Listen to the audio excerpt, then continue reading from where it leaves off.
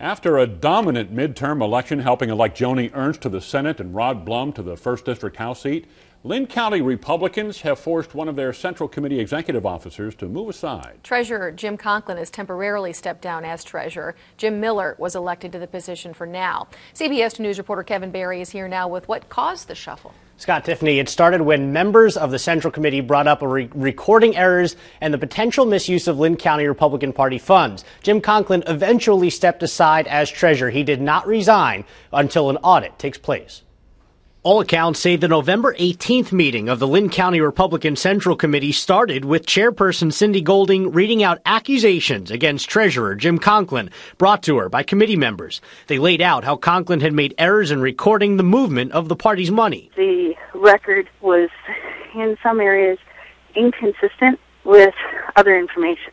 As chair, it's my responsibility to certify the accuracy of the records. I was just surprised by the information and that it was brought up in front of the body in this manner. One example of a mistake is on a DR2 disclosure summary from May of this year. It lists one check for $100 as written in error to Joel McGuire.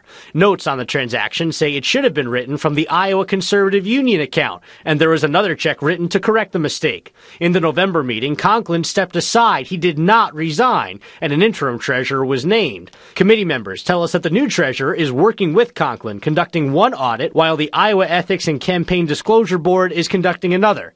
The board couldn't be reached for comment. I'm just trying to work through the issues with the chair who brought it up, and I'm going to address each and every one of the concerns that she has. I don't want to jump to any conclusions. I don't want to point any fingers or make any assumptions about what happened, why it happened, or anything. The facts are that there are some errors.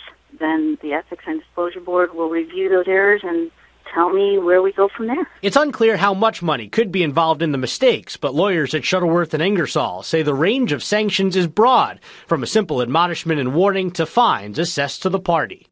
Since the 2014 midterms just ended, the party is due to accept nominations and then hold a new election for its executive committee at the start of next year. At that point, it will be up to committee members to re-elect the whole board, including Chairperson Cindy Golding and Treasurer Jim Conklin. Kevin Barry, CBS 2 News.